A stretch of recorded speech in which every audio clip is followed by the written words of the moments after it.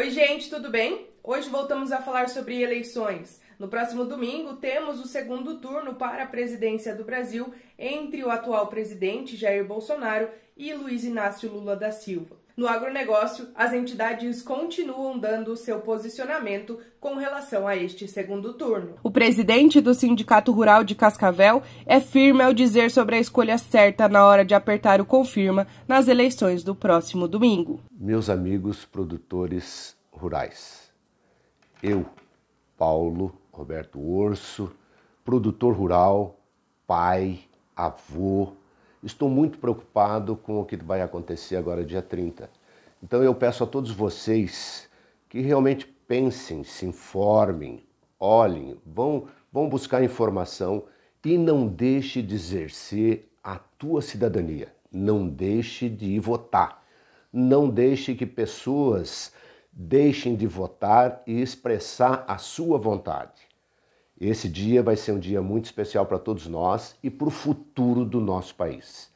Eu, produtor rural, eu, pai e eu, avô, eu quero o melhor para minha família e o melhor para o futuro. Eu não quero o roubo, eu não quero a corrupção. Eu quero poder produzir com liberdade, com segurança jurídica, com tranquilidade na minha propriedade, com o meu direito de propriedade, com o pouco que eu tenho, produzir para todos indistintamente. E por isso que eu sou a favor da liberdade e da família. E por isso eu faço uma convocação e um pedido muito especial para todos vocês. Nós somos aqueles que não deixamos de trabalhar em momento algum, seja quando for. Por isso, vamos perder um pouquinho do nosso dia para ir votar, para ganharmos a nossa tranquilidade de continuarmos trabalhando para todos. Pense no que for melhor para você. Eu quero o melhor para minha família, para os meus filhos e para os meus netos. Eu espero que você também tenha essa oportunidade. Não deixe de exercer o teu direito. Vá votar, se informe e vote certo. Nós precisamos disso.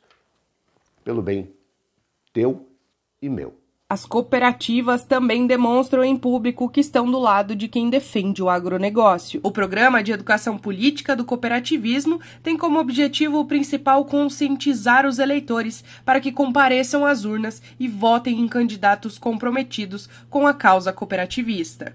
Isso já aconteceu em 2018, mas nesta eleição houve uma maior adesão por parte das cooperativas de todos os ramos de atuação. O presidente da OCEPAR, que é a Organização das Cooperativas do Paraná, José Roberto Ricken, falou sobre isso. Um momento muito importante, um momento de mobilização. O cooperativismo brasileiro instituiu um programa de educação política, independentemente de partidos políticos. Nós queremos eleger representantes que possam nos defender efetivamente e defender o cooperativismo como um todo. Então nós temos uma rede de cooperativistas no Paraná e essa rede serve para a educação, para fazer a informação correta chegar lá na base. Não adianta nada um candidato que se apresente agora com uma oratória maravilhosa e, na realidade, ele não tem nenhum compromisso conosco. Representantes do Programa Oeste em Desenvolvimento, o POD, também reafirmaram o posicionamento favorável ao DNA e missão da entidade. Chegou a hora de todos nós, juntos, fazermos o melhor pelo nosso país. Queremos manter a nossa liberdade, queremos ter segurança jurídica, direito à propriedade, e também queremos respeito à família e à religiosidade. E mais do que isso, um combate incessante à corrupção. O Brasil está no caminho certo. Com Bolsonaro presidente, temos essa segurança e a certeza que muitas outras oportunidades virão. Por isso, vamos reelegê-lo. Bolsonaro para presidente do Brasil.